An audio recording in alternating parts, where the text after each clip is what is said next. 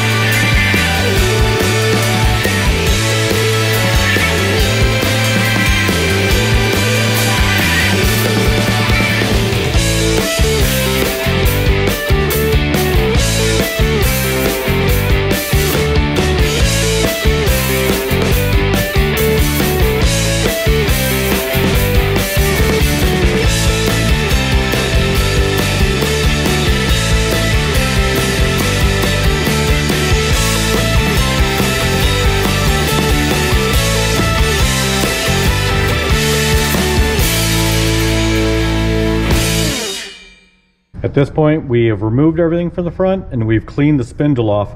We're going to do a little bit of detail cleaning. We're going to test fit the bearings on here. If we need to emery cloth anything, we'll take care of it at that point there. Our next thing that actually is going to happen on the spindles here will be bolting on the caliper bracket. Make sure you get some Loctite on that, and the instructions hopefully have some torque specs for us. Right now, let's go over to the bench and start installing braces and packing bearings. We've got the rotors in the bench here. These are the front rotors. Got our bearings. Your bearing will come separate, race and bearing. The rotor itself, you can see that one there, the difference in it, how much Cosaline is on that. And this one here has been cleaned. All I did, get a rag. This sharpshooter has WD-40 in it. I get my rag with WD-40 on it, and the Cosaline will just wipe right off of it. You're gonna follow up when you're done with this with some dish soap in a spray bottle to get all the big stuff off of it before you actually put your pads onto them. We've got to put the races inside of these rotors. So here's your races separated from the bearing. I make sure I'm keeping that bearing with this race, and I'm just finding out which one of these, that one right there, we're going to use to put it in.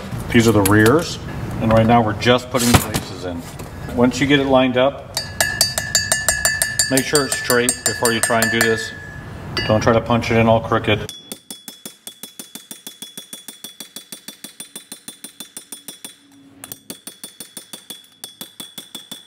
You hear that sound difference? I've talked about in other videos. You can tell when something is bedded down all the way because the sound changes. I'm happy with that. I look down to just physically verify that that race is bedded, and she looks really good. Once again, keep them separated. Start it.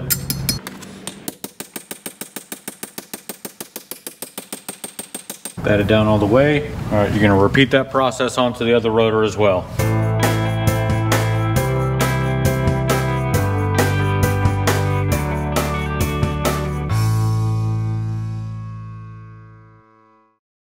Okay, so we put the races into it. And before we get these all loaded up with grease, this is our inner bearing and that's the outer. You want to see how they fit onto that spindle, whether they're going to need a little bit of work or not. That seems to go right on, no problem. Slides on with ease. Pull it up, we check the outer. Okay, that goes right on and off. So if it didn't go right on and off, you'd be taking some emery cloth to these 2 points right here, a fine grit, don't get crazy with it, and just polish that up because there might be a burr or something on it from previous use. So now we can proceed with packing these. This is a bearing packer. It's got that groove in the back. It's designed to go into a vise. So you're actually using the vise to compress the bearing and get it packed in there. So you put your bearing in, face down, I mean the tapered side is facing downward. Put your cap on it, line that up in the back, all right? And now you start bringing it into it. So this is the Matco version. It was only 20 bucks back in the day when I bought it from Matco, and I know there's a Harbor Freight version available as well. So you can see inside it, and there's like snakes of grease coming out of all the pockets. Once I see a good amount of it coming out, every bit of this grease that's left in this pocket, I'm gonna put onto the bearing. They're all off of there. We're gonna make sure it's covering the exterior of it. I take that little dollop we got there, and I'm putting it onto the race inside the hole to make sure that this is laying in a layer of grease. So we're bringing that guy in there. We'll get it cleaned up a little bit better. But all this grease that's on my gloves, I'm gonna try and get into the center of the rotor. So now I would put our seal on there, and then this I would put on the inside there. So basically just wipe that all just into the interior of that dude. So now we've got our seal, it goes into the back. The same tool we used for driving the race is a seal installer as well if you flip it over.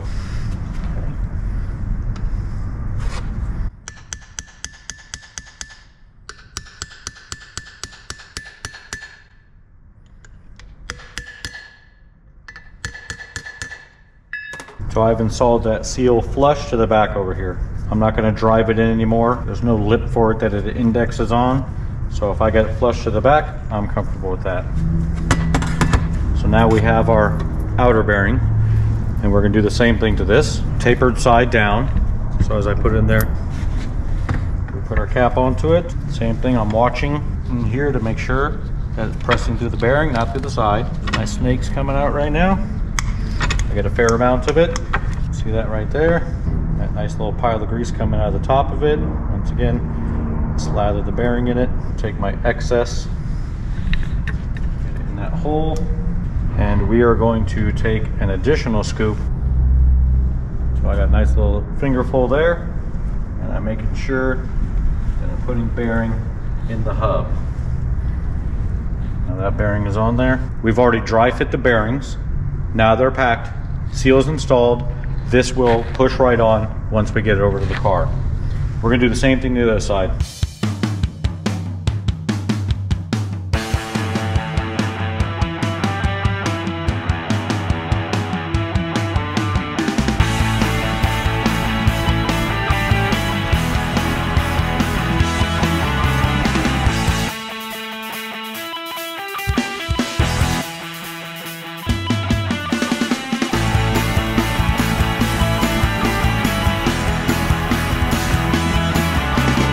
In that time lapse there, you saw Ocean cleaning this backing here.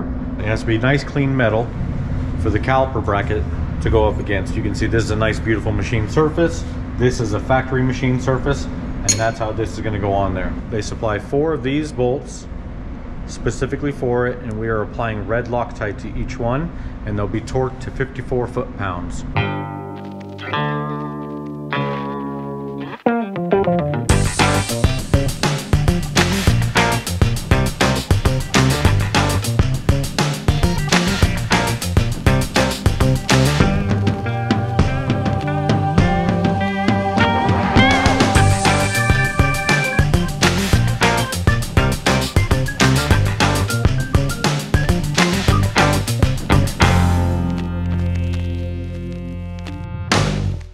So we've got our caliper bracket torqued in place, 54 foot-pounds with red Loctite on all 4 of these. The next step is we got to start putting the rotor onto it. So EMPI provides a new spacer for the spindle. The chamfered edge facing in, it goes along with that curved edge on the inside. So this slips over first, and this is what your interior wheel bearing seal is going to ride on. I also apply a little bit of grease to my spindle. I don't get crazy with it, but I do put some on here to make sure that there's a little bit in there. I know that when we pack the bearings, I put an extra dollop inside the rotor. I have my bearings already installed, and I'm holding that front one in. Start putting that guy on. That's a matter of being patient when you're putting that on. I can feel the resistance. If that bearing is just slightly tilted, it's a little difficult to go on. So you just got to rock it a little bit. It's going to find its spot and just slip over really smooth. Next part is the thrust washer. EMPI provides a new thrust washer in your kit. Put that on. Now remember, your spindle hardware is left-hand thread and right-hand thread. EMPI luckily labels there, so the left-hand thread has an L on it, the right has no markings at all on it. That was actually really nice. I'm going to do that. So this is actually right-hand thread. So these are, because this is an early spindle, this is a 32 millimeter. So with this first bolt you're putting on is what you're setting your bearing tension with.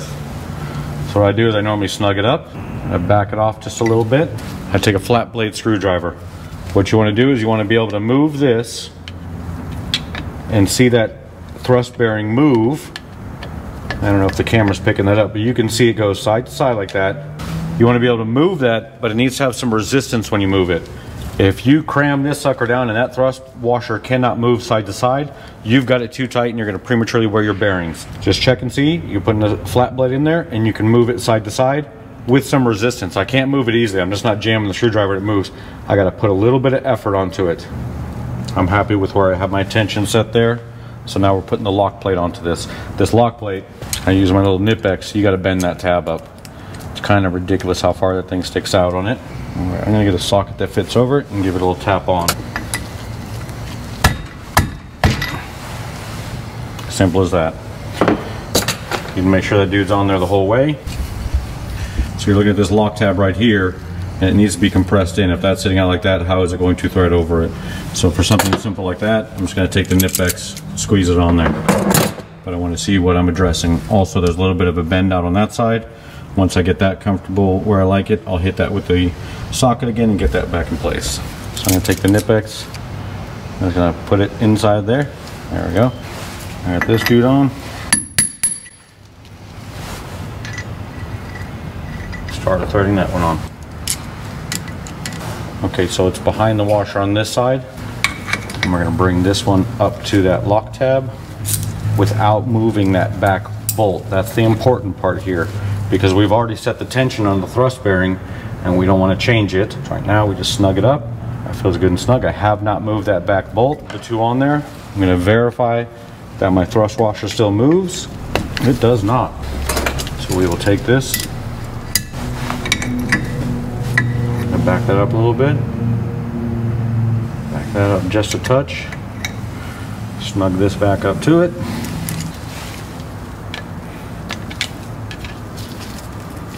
There we go. And I see that thrust washer moving again. And now that we're good, just going to verify that this is nice and snug. So you want one to fold over this one and one to fold over the back one. So I just give it a start with the Nip-X in the direction I want to go.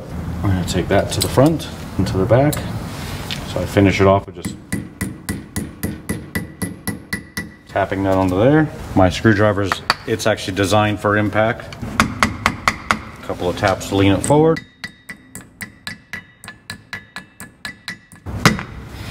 And we're on that, dude. Just give it a good squeeze and just make sure I'm nice and tight up against that. All right, I want to make a note about something. We are running 15-inch crow's feet on this one, original 15-inch wheels, so we can just put stock lugs back in it. If you're running an aftermarket wheel, EMPI does provide the studs to go in here to where you'd actually have the studs for your aftermarket wheel to go on. I've been forewarned that these dust caps fit poorly, so I know that that might be a little bit of a struggle. Since this is super cold, it's a little chilly right now, I will most likely be heating up the dust cap with a heat gun and then seeing if it helps out with a little bit of an interference fit. We're ready to go. We're ready to start hanging some calipers on this guy. And we're gonna give this, before we put a caliper on it, we're gonna give this a thorough washing with some Dawn dishwashing soap and a rag, and then finish it off with some brake cleaner. 2 dust caps come in your kit. And if you're an experienced VW tech, you know which one is which, but if you're not, the one with the square is for your speedometer side, so driver's side in America. This would be your driver's side, this is your passenger side. We're working on a passenger side, so this is where this is gonna go.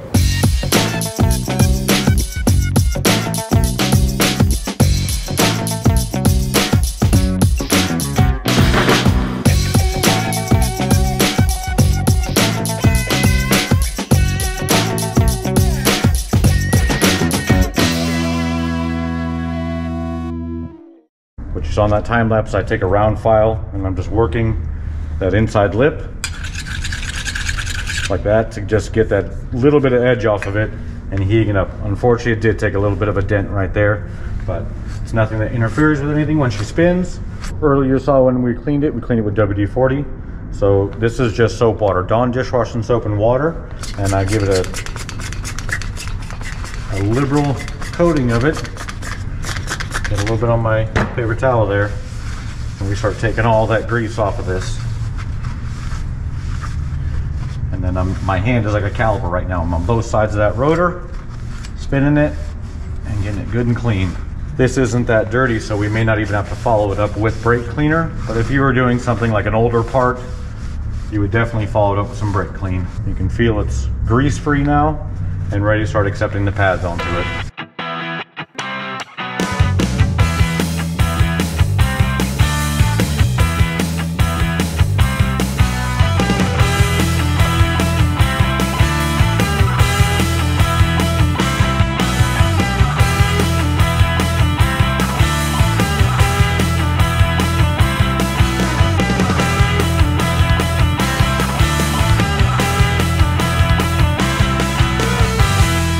We are going to install the calipers now. They provide the hardware for it. These bolts will be torqued to 58 foot-pounds. We're going to apply some Loctite to them as well. When this is installed, bleeder facing up. Make sure you're paying attention to that.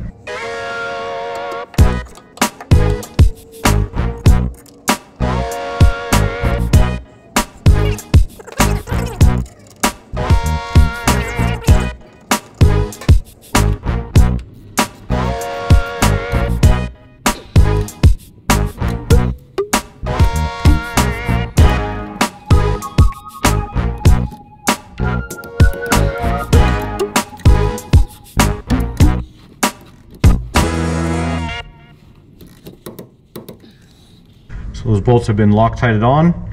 Calipers now set in place. Next thing we're gonna do is put the soft line on that goes from body to caliper. Okay, on the brake line that EMPI supplies you with, they also supply a copper sealing washer on it.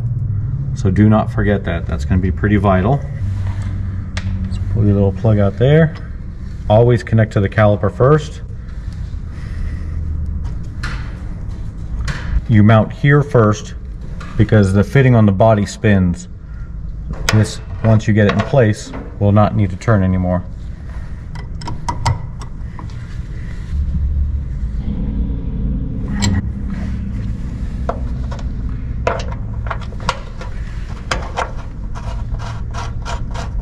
Okay, so we got to still tighten at the body, but we got this side nice and tight. It says next to put the pads in, but I also see that they got little protective dust caps that go on those.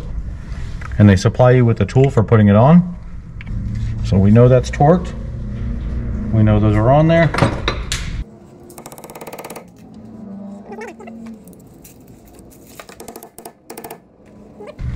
It's very reminiscent of the CSP kit, if anybody's ever used that. This caliper looks identical.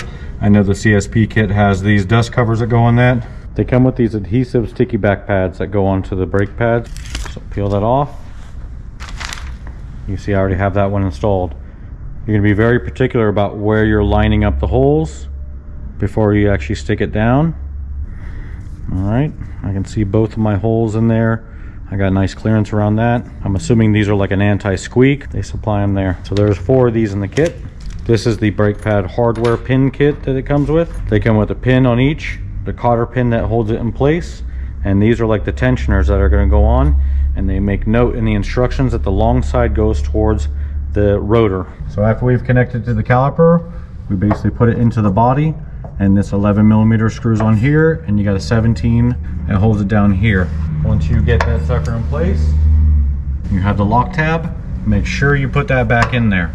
It's very important. It holds that line secure. Now that line can't go anywhere, and we'll get that thing snugged up real quick. So the brake pads drop in from the top. This one was a little tight getting in there. I noticed that the mounting hardware has the silicone boots on it, so I'm assuming that this caliper can come over to get a little bit of slack on that. All right, these clips are a little tricky right here. They actually clip onto the brake pad itself. But you can see that that down there is going to keep the tension when that pin goes in. But they actually clip onto the actual brake pads. So they supply you with the pins that are coming through.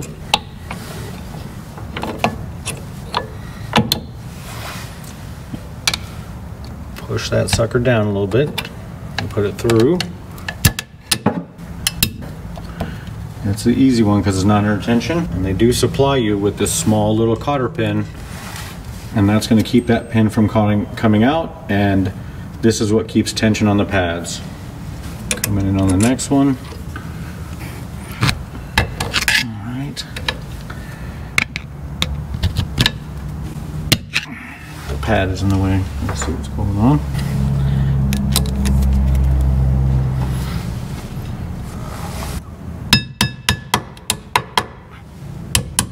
Boom. So you can see what I'm doing there. I'm moving that hole. I'm just going to put it in as such, like that. So now all this is locked into place and it cannot move. We still have to tighten that. So we got our 17 on the hose here, 11mm for the actual brake line. And we're just going to do the final snug on that. Excellent. So this is tightened. Our clip is in place. We've got our crush washer on there. Our pads are installed. Our torqued and Loctited caliper and our dust covers are on. So this corner is completed.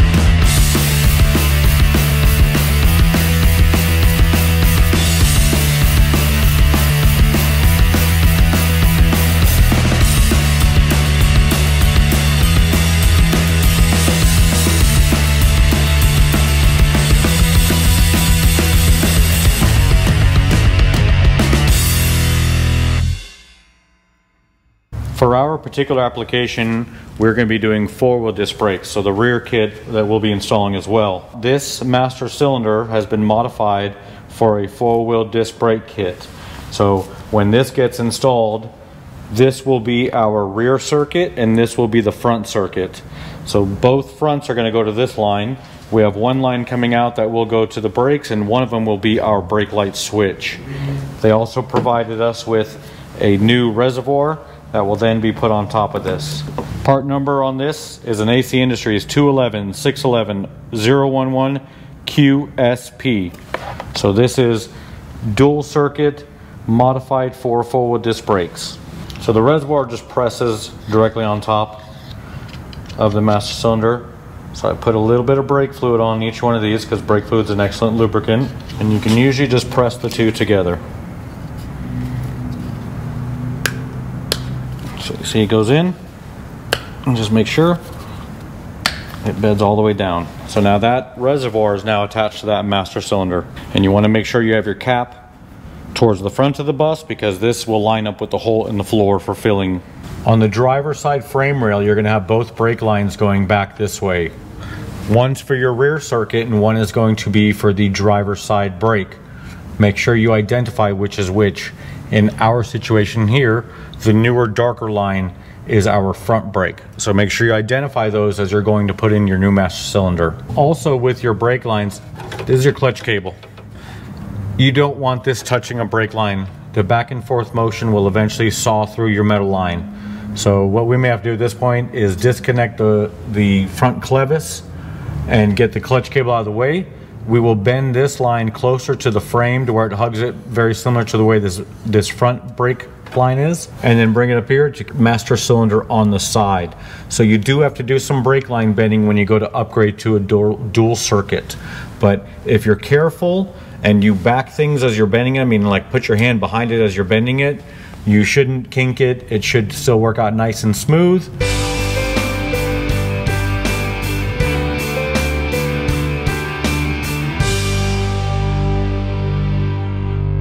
Little tech tip here.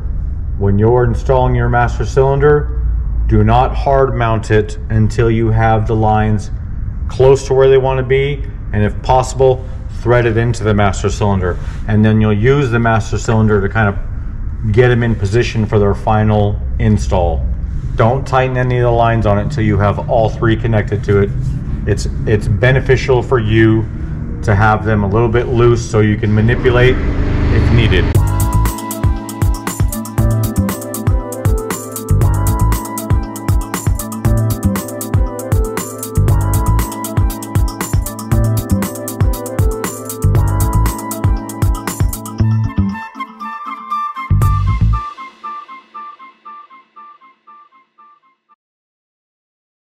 So we've got all three brake lines are now connected to the master cylinder. None of them are tight yet. We did change out the hardware and we're using 10.9 M8 by 125s in the length of 30 millimeter.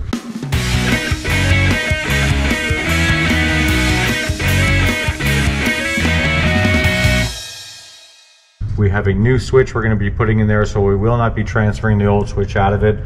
And on this application, we're using a 2-prong switch.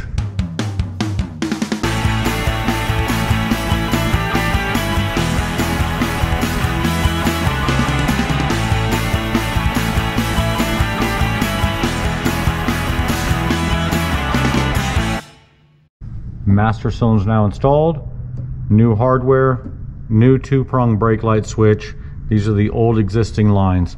Now you look here, my clutch cable is going to be coming straight onto that, and we need to verify that we have space over here. So worst case scenario, when I reconnect that clutch, I may have to do a little bit of bending on those lines up there just to make sure that we're not sawing through those. While we're in here, I replaced the brake spring pedal. I put hardware back on it because this was missing the little circlip on the end there. I put a cotter pin and a washer on her pedal. This has been adjusted with the proper 1mm spacing. Here is the result of that clutch cable. We got a new clevis on it, new cable, new clevis pin, new hardware that came in the same kit with the Wolfsburg West clutch or brake pedal kit. We are going to start filling this system up. We're going to hook up our Motive pressure bleeder on it, and the first thing I do when I hooked it up is I bleed out the master cylinder. That's the only part that's going to make a mess, and I put a catch can underneath it to keep that in check as well. But once we get the master bled out, I start moving to the furthest caliper, passenger rear, driver's rear, passenger side front, and end it on driver's front caliper. And I usually do about 2 to 3 cycles until I have 0 bubbles coming out anywhere, because all these lines are going to be brand new. There's going to be plenty of air in the system. But usually about 2 to 3 rounds and they're all done. That floor is definitely a patchwork quilt. And you can see that hole right there with that super jagged, sharp, rusty metal. That's a hootenanny right there. We all know how much those cut you already when you're taking those master cylinder caps off. So this should be blast. My goodness, that was tight. Razor sharp rust all around your hand. Absolutely terrifying. I leave the screen in there for the Motive. Put our Our adapter on.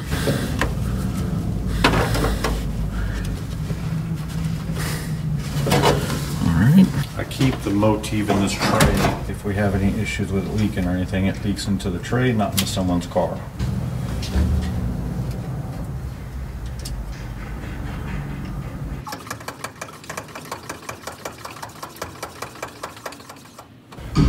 Put about 7 pounds first, and I wait to see if any leak shows up. Pumping fluid into the system now. And we just give it a quick check. Make sure we do not see anything leaking. Not seeing any leaks right away. We're gonna go give it a little more pressure. So you can see what I'm talking about when I'm talking about pressure. It tells me how many pounds I'm putting in it. All right, so now we're about 8 pounds. This will definitely start showing you if you got a leak somewhere. So far, so good. So on the EMPI kits we're using, our rear bleeders are 8 millimeters. Front bleeders are gonna be 9 millimeters. I know that I have an 8 millimeter in the rear on these EMPIs. I put the open end wrench on it, and then I'm gonna put my actual catch can onto it.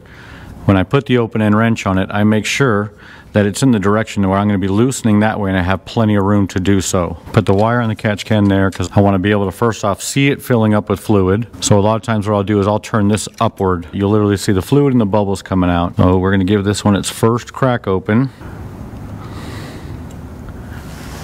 You can see it coming out of that hose. You can see like the air bubbles coming out, and then fluid, air bubbles, and fluid. That's why I said we give it a couple of rounds.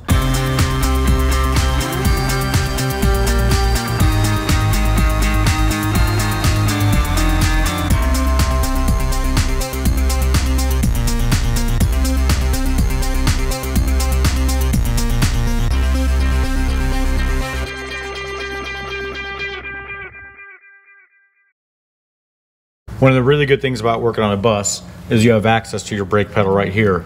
So I can actually check what my pedal feels like without bringing the car back down. We have a beautiful pedal right now. I think I'm still gonna go do one more session of bleeding throughout just to verify that we have what we want. I'm happy with the results we're getting. We got the brakes bled out. We're gonna torque these wheels down, and it's actually gonna go on its first couple test drives. Word of warning, when you are running new brakes, you need to season your pads. So just don't go out there and start slamming on your brakes. You need regular driving for about 35 miles, and then you can get on your brakes a little more aggressively. So we were filming that right before buses, literally the day before we all left for buses. And unfortunately, we had an out-of-stater breakdown from Utah, a gentleman named Zach, and we helped get him and his family back on the road. So unfortunately, we didn't get to do any driving footage. I'm gonna put some video footage in here of Emmy driving 2 buses by the bridge. The brakes work great. Way better pedal, way better stopping than she had before with the drum brakes, and she was very happy with the install. We also did, as you saw, some clutch fixes. I actually had to weld her Bowden tube back onto the bus just to get it dialed in for that trip. But I appreciate you guys watching. I hope these videos help you. I got about 3 videos out there with rear disc brake installation, so go look for those. I really wanted to focus on the front brake, and especially this kit, because this is for early spindles. If you look into people that make bus front brake kits, there's not too many bolt-on early spindle kits. So that's the real bonus of this kit, that I know CSP makes the similar kit, and that particular kit we used there was the EMPI kit. This video is not sponsored by EMPI. Nobody pays me to put their product on their vehicles. This is something that I wanted to show you guys because I think it's a good, solid kit. It works well. It's affordable compared to a lot of other front brake kits out there, and you get the advantage of the disc brakes and eliminate those drum brakes. Thanks for watching, guys. Hit that like, hit that subscribe button, and hope to see you next week for another video.